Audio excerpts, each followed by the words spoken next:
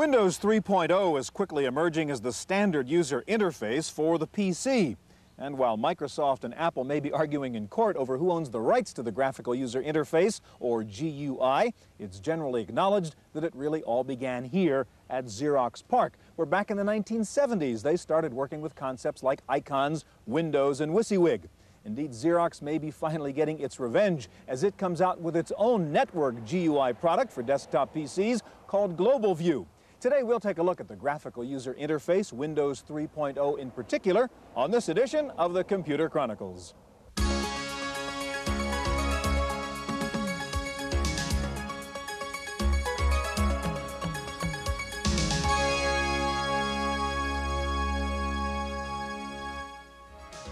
The Computer Chronicles is made possible in part by the Software Publishers Association, which reminds you that software piracy is a federal offense. When a few people steal software, everyone loses. Additional funding is provided by PC Connection and Mac Connection, and by Byte Magazine and BIX, the Byte Information Exchange. Welcome to the Computer Chronicles. I'm Stuart Chaffee, and this is Gary Kildall. Gary, I thought this was a show about Windows. That's not Windows. What do I see up here? Well, Stuart, this is Digital Research DR-DOS. And this is the front end for it. It's called ViewMax. And it's a graphical interface, as you can see. It replaces basically the C greater than prompt. Right, I remember that. Okay. Now, basically, there's drop-down menus. And, of course, you select it with the mouse. And you have things like the calculator that you'd expect. And on the screen, you can resize and move around. And so we'll pull up a calculator and a clock, for example. And then we can also go in here and access, say, the C drive by double-clicking on that. We'll see the icons come up for the various folders that are subdirectories in your C drive in this case. Let's say we want to take a look at something like, well, let's take a look at autoexec.bat. And so we select it and then show the contents, and what you'd expect is an ASCII file. And we use a standard close box there. And let's say if we access something like command.com, which is a machine code file, then of course we take a look at that, and just what we expect, we would see the machine code for it. And you have a slider bar here that you can reposition and take a look and see various parts of. Not very interesting, but it shows you the idea there. And we'll close this out. Now, if you want to run a program, let's say, for example, I'll bring the calculator back up here.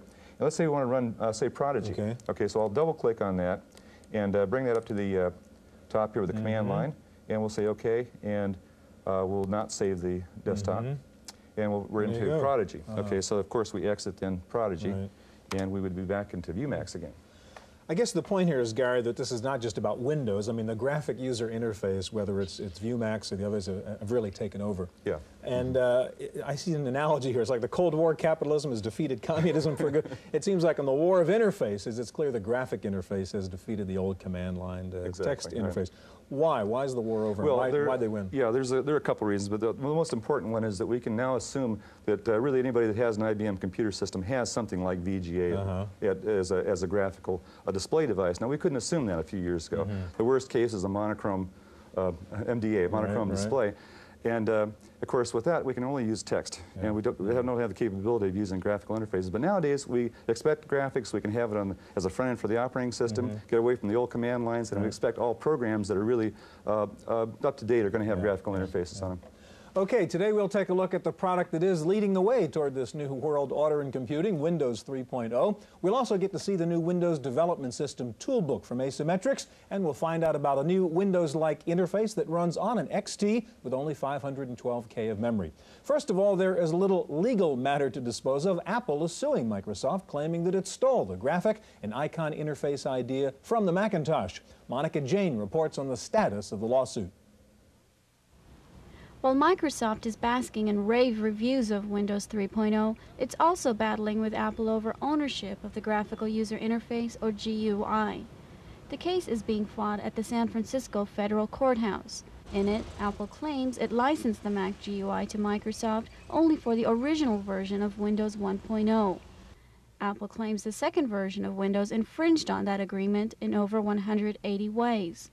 After 2 years of wrangling, those claims have now been whittled down to 10. Unresolved issues include the concept of moving an icon anywhere on the screen, having windows overlap, and being able to move a window on and off the screen. These concerns are legitimate. The issue is whether they're copyrightable concerns. Apple believes that these features are something distinctive of the Apple Macintosh and that they are unique and original expressions of an idea embodied in the Apple Macintosh. The idea of protecting the look and feel of a product has spawned similar cases in Silicon Valley. Apple has also sued Hewlett-Packard, and Lotus recently won a major battle when a judge ruled that paperback software infringed on Lotus 123. But Roche says the flurry of lawsuits will have a positive effect on the computer industry. I think it encourages people to think originally, and from that standpoint, it may actually help us to have more and better and truly innovative software. It will encourage people to do something new and something creative, rather than rewarding them for doing simple copying. For the Computer Chronicles, I'm Monica Jane.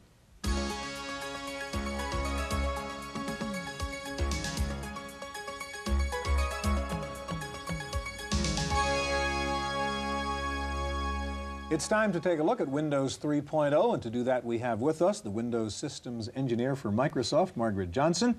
And also we're going to find out why Windows seems to be such a hit. We have with us Gus Venditto, Executive Editor of PC Magazine. Gary? Gus, Windows 1, Windows 2 has had some problems in terms of acceptance. Some of those problems have been solved in Windows 3, and just what's going on with it?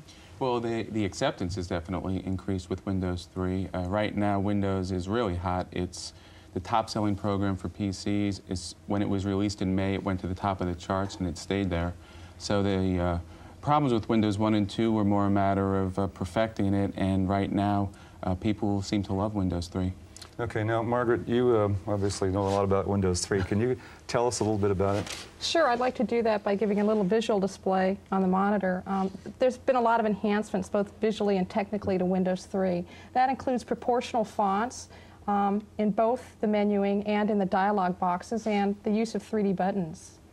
The other nice thing that people are really excited about is we got away with the MS-DOS Executive and replaced it with the 3 applications, the Program Manager for the logical grouping of applications. We also have the File Manager down here so that we can directly manipulate files. And then the third is the task list to go between the tasks.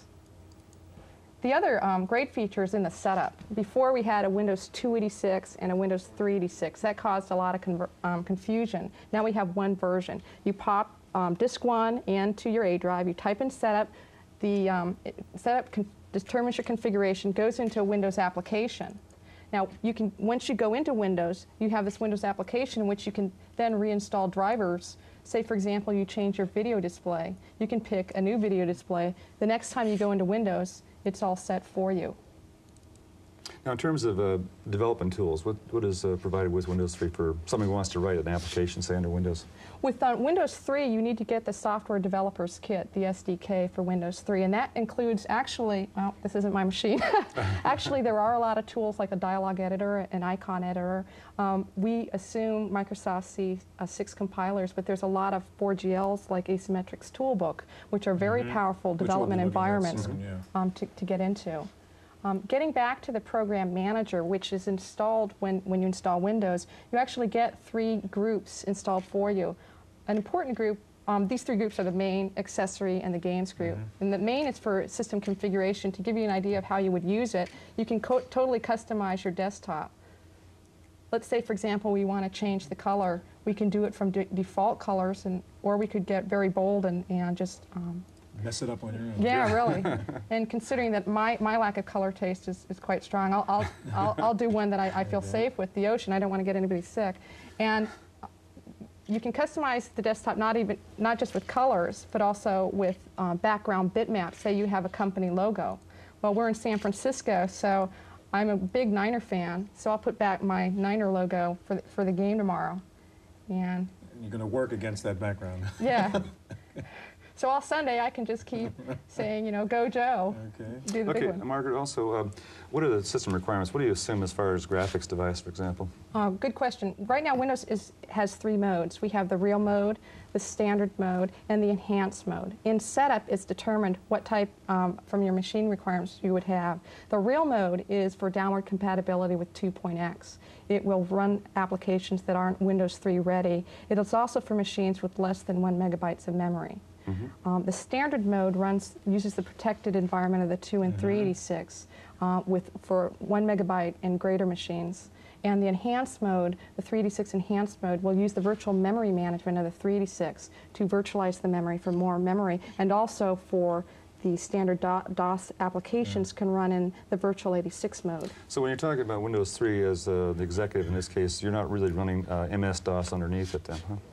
I mean, it runs as a special, in a special area, as a special task, rather than being the executive. Right, we're trying to make it more logical as you use your desktop with Windows 3. Margaret, briefly, I want you to show me the dynamic data exchange feature of this. That's a good point. A very powerful feature of Windows 3 that we want to get across is the inter-process communications. You saw it first with cut, copy, and paste. It's followed with in the Windows environment with the dynamic data exchange, or DDE. In 2.x, you could use it, but it wasn't all that easy, and you couldn't use a lot of data. Now with Windows 3 memory restrictions going away, you can connect the dots between the applications with dynamic data. Show us how you do that. Okay, so if I change the number of Joes, the next month he has 10,000 units, all documents associated with that will automatically be updated. You can see this being the start of a powerful executive information system. Sure. Gus, I want to turn to you for a second. What do you see developer support for Windows 3.0? Is that changing too in terms of you said user acceptance has changed? Yeah, there have been a lot of companies been working on Windows in the last year. Windows has become a great forum for small companies to get a leg in the market. What has been a source of controversy is that some of the large software publishers, Software Publishing, Lotus, they were waiting for OS2, and they've been passing up Windows, but I think they're going to take a second look, and they're kind of stepping back and getting their programmers doing Windows programming instead of the OS2 programming that had been the top priority. Do you see there are quite a few applications then coming up under Windows at this point? There have been a flood of them coming out, and that's partly why it's been so successful, because in the earlier versions of Windows, there was nothing really to run under Windows. It took a long time. PageMaker came out. Now with the Windows 3.0, everybody's upgraded. Everybody is coming out with a lot of new utilities. Programs that were running under different platforms are coming to Windows. Ventura Publisher is coming to Windows. And next year we'll have WordPerfect and Lotus 1.2.3, and that's going to really solidify it as being a major, it's really the center of the PC right now. All right, Gus, Margaret, thank you very much. Well, there is one problem with Windows. You do need at least a 286 machine and 640K of RAM, though a 386 and 2 megs is the ideal. GeoWorks, though, in Berkeley has come up with an alternative that can run on your old PC XT, Hercules card and all. Monica Jane reports.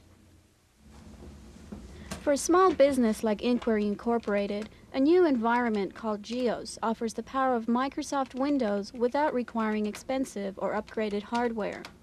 GEOS from GeoWorks in Berkeley sits on top of DOS, but also has its own operating system. It's also got many of the same features as Windows: a graphic interface with colorful icons, multitasking, and multi-threading capabilities, enabling users to cut and paste between different applications. But one of the most attractive features of GEOS is that it can run in just 512K of RAM, and that means Windows-like power for owners of low-end machines. Inquiry develops information systems for large corporate clients, and it's a beta tester for GEOS. The company's owner, Hildy DeFrisco, says she's pleased with the performance of the test results. What GEOS is going to be able to do for us, I think, is that when we bring on our next employee, we can buy them a low-end machine, a dot matrix printer, and set them up with the GEOS package. And that'll be a big cost savings to us. You know, I really see that as a big value. GEOS is already bundled with several software applications for small businesses. That includes an electronic Rolodex, which keeps track of thousands of names and numbers and lets the user dial out with a click of the mouse. DeFrisco says the biggest advantage with GEOS is the high quality of its printing. Because it has outline font technology, users can get near laser printer quality with a dot matrix printer. People from GeoWorks say their product is designed for a broad range of users. Where Windows is really targeting a corporate market, we're targeting a mass market that includes small businesses, home offices, and home productivity users. In addition to which, our product, we put more productivity applications that have a lot of meat to them. We put a lot more functionality in the base package than Windows, which really is requiring you to go out and buy additional $400 to $500 applications on which to put Windows. For the Computer Chronicles, I'm Monica Jane.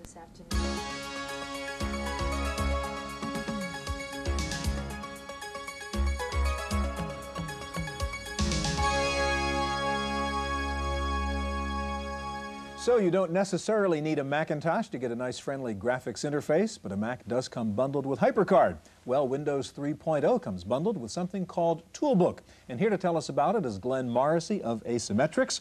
Also with us here from Microsoft is Kathy Harris, who's going to show us a desktop presentation graphics program that uses Windows. Gary? Glenn, it's obvious that the acceptance of any kind of a user interface is really dependent on how many application programs are out there. When we were talking to Margaret earlier, she mentioned Toolbook as one of those construction sets for programmers. Tell us a little bit about the approach that Toolbook takes. Well, Toolbook is a software construction set for the Windows platform, and we like to say that it's as easy as using a draw package to create a Windows 3 application.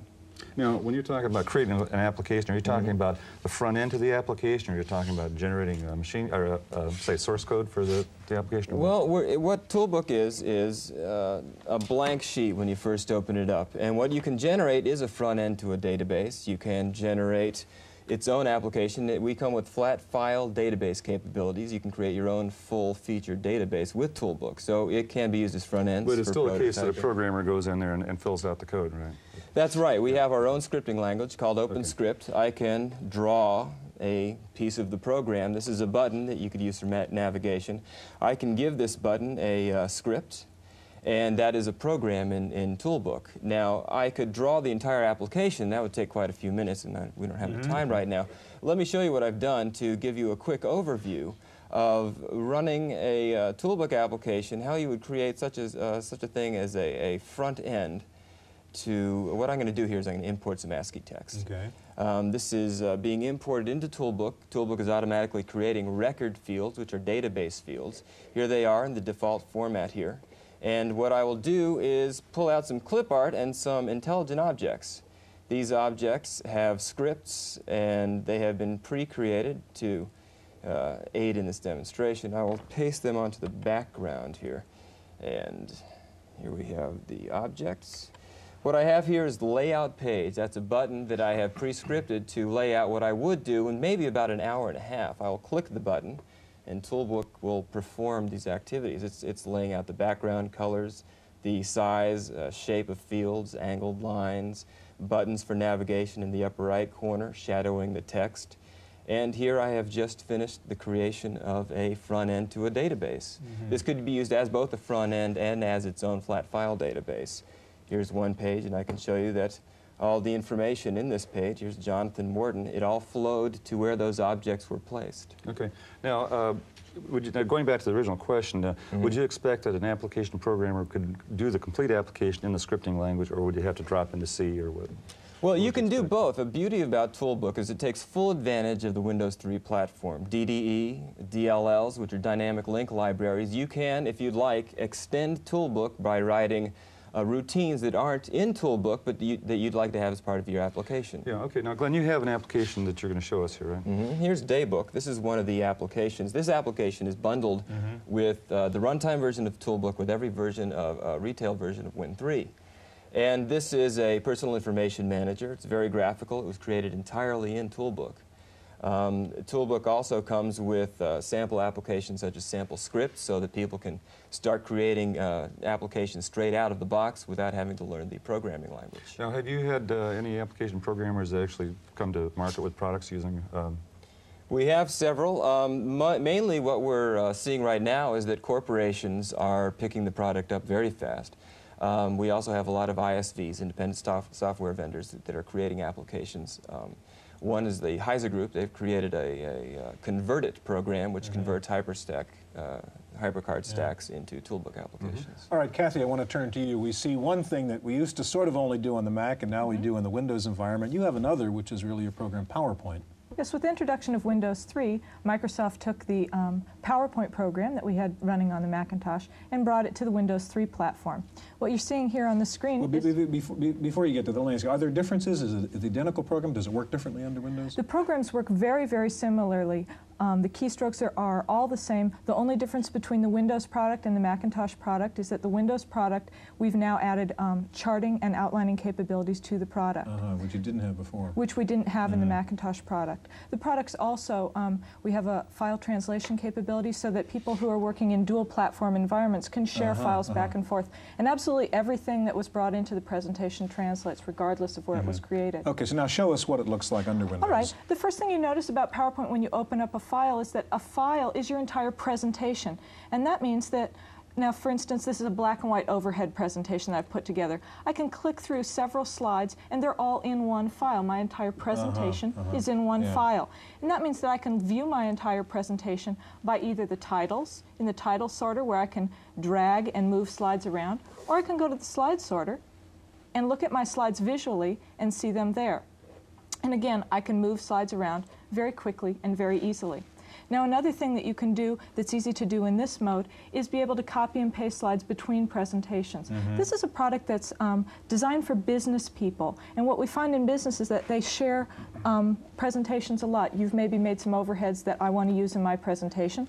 So let's open up that file here, and let's take these color overheads that we presented and just drag across them to select them. Go to the Edit menu, do a copy, and go to our other window here and select an insertion point where we want those to show up, and just go to the Edit menu and do a paste, and they'll come right in. And you notice when these slides come in, they're taking on the look and feel of the new presentation. If we pull up the old presentation here, you can sort of compare the way they look. They have a different format here, and they have a new format here. Well, that's because of something called the Slide Master.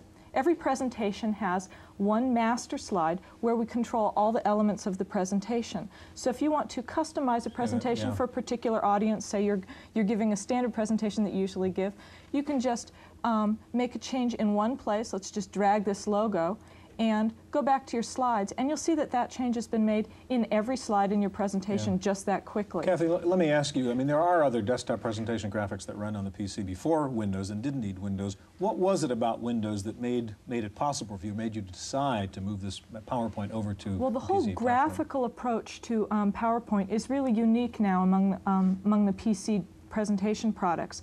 Those products, don't allow you to directly manipulate things on the screen and see what you're getting. Because of the graphical user interface of Windows, now people can really control what they're doing better, and they don't have this form, fill in the form and then see what you get approach. Also, we have this multiple images per file, which allows you to have the slide master capabilities and be able to see your whole presentation as opposed to file per file basis.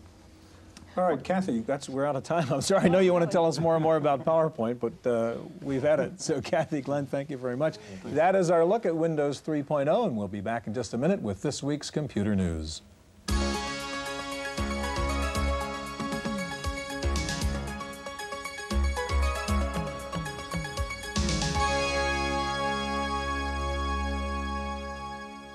In the random access file this week, Xerox has announced a new PC desktop operating environment called GlobalView. This is the first time the famed Xerox PARC Group has introduced a product for the PC platform. GlobalView is a combination hardware and software product designed for PC networks. It uses an icon-based graphical interface. An old name in typewriters wants to become a new name in personal computers. Smith Corona has announced plans to introduce a line of PCs aimed at the home and small business market. The new machines will be developed jointly with the Acer Corporation and will be marketed under a new Smith Corona Acer brand name. Apple has announced that the full version of HyperCard 2.0 will be bundled with all new Macs. However, the scripting or programming mode of HyperCard 2 will have to be turned on by the user by removing an opaque button over the scripting choices on the home stack. Apple says the protection scheme will prevent totally new users from destroying or altering stacks unintentionally. NEC is preparing to release a new palm-top computer. The system will measure 7 inches by 10 inches and weigh in at under 5 pounds. It will be MS-DOS compatible and come bundled with software. The price under $1,500. Now with this week's software, or in this case hardware review, here's Paul Schindler. What's missing from this picture? Controls. Those clever folks at Hewlett-Packard have done it again. They've created the niftiest printer we've seen yet for the Macintosh, the HP DeskWriter. The DeskWriter is an HP DeskJet Plus modified to work with Apple Macintosh computers. It has a chooser-level interface, a lovely piece of techno-gibberish which means you don't need to go to third parties for software to attach this printer to your Macintosh. It's Hewlett-Packard's software that makes this hardware solution elegant. The HP desk writer is just as easy to use as a laser writer, and the output looks just as good to the average person. And it's much better than ImageWriter dot matrix printer output. Here is ImageWriter draft mode and Desk Writer draft mode. Desk Writer software also does font sizing up to 127 point. Here's what that looks like on paper. It comes with 4 fonts. If you really want it to sing, get the add-on pack of another 6 fonts for $400. The desk writer is simple but expensive. Since it's an utterly great printer, it's worth the $1,200 that HP wants for it. For the Computer Chronicles, I'm Paul Schindler. Taking a look at this week's top 10 software titles for the PC, according to PC Connection, Windows 3.0 still in the #1 slot, followed by Expanded Memory Manager 5.0 and Central Point's PC Tools Deluxe 6.0. In 4th place is WordPerfect 5.1, followed by the new Norton Utilities. Rounding out the top 10 are Procom Plus, Excel 2.1, PC File 5.0, InfoSelect, and CorelDRAW. Plus Development has announced what it calls the world's fastest 3.5-inch PC hard drive. The HardCard 2 XL50 and the HardCard 2 XL105 are hard drives on a card. The performance improvement is achieved through sustained transfer rates of as high as 1.4 megabytes per second. Well, if your next hotel doesn't have a data jack on the phone, 2 companies have come up with a solution for you. Using new variations on old technology, ComOne Data Communications is selling a package called La Voyager that includes an acoustic coupler, a tiny battery-powered 2400 baud modem, and all necessary cables. And Information Machines has recently redesigned their acoustic coupler to also handle 2400 baud transmission rates. It works with your internal or external modem and costs less than $200. Well, finally, why does the FBI belong to more than 25 bulletin boards used by specific political organizations? That's what the Computer Professionals Group for Social Responsibility wants to know. CPSR has filed a suit for release of information on whether the FBI operates a clandestine computer bulletin board system and routinely monitors other boards. Think about that the next time you sign on. That's it for this week's Computer Chronicles. I'm Maria Gabriel. The Computer Chronicles is made possible in part by the Software Publishers Association, which reminds you that software piracy is a federal offense. When a few people steal software, everyone loses. Additional funding is provided by PC Connection and Mac Connection, and by Byte Magazine and BIX, the Byte Information Exchange. For a transcript of this week's Computer Chronicles, send $4 to PTV Publications, Post Office Box 701, Kent, Ohio 44240. Please indicate program date.